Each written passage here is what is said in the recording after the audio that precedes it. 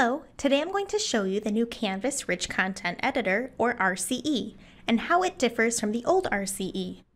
Canvas will be replacing the old RCE with the new one sometime during summer 2020.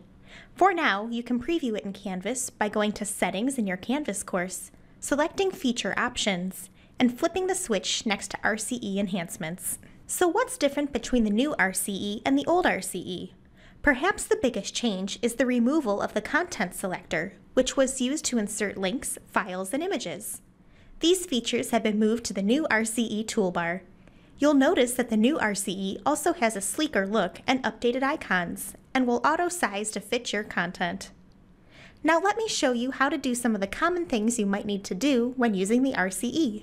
Let's start with inserting links in the RCE. Just like before, you can add a link by pressing the links icon.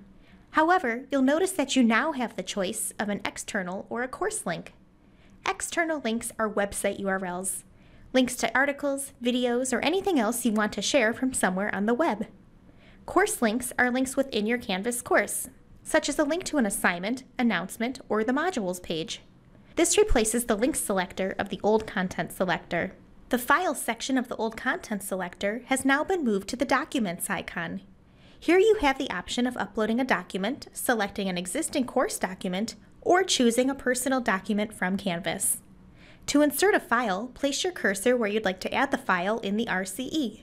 Select the Documents icon, then choose whether to upload a new or select an existing file. If uploading a new file, you can drag and drop your file or browse your computer.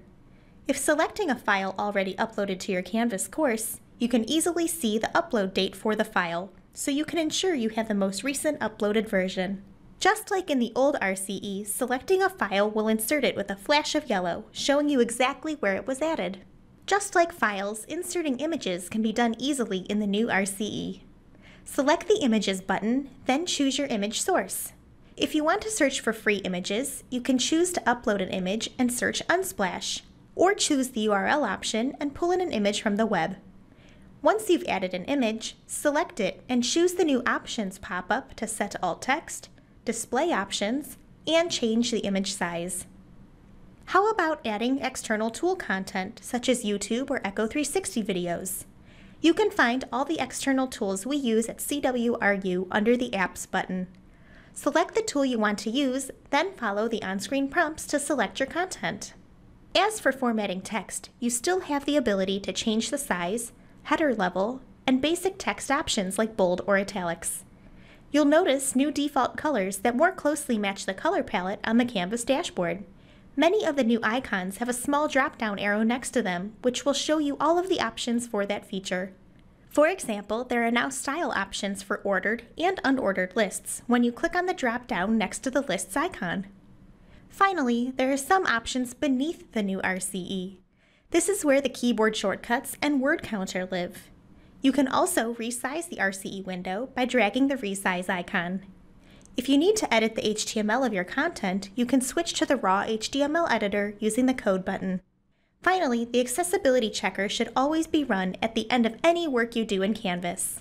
This tool checks for common accessibility issues and lets you fix them with a few simple clicks.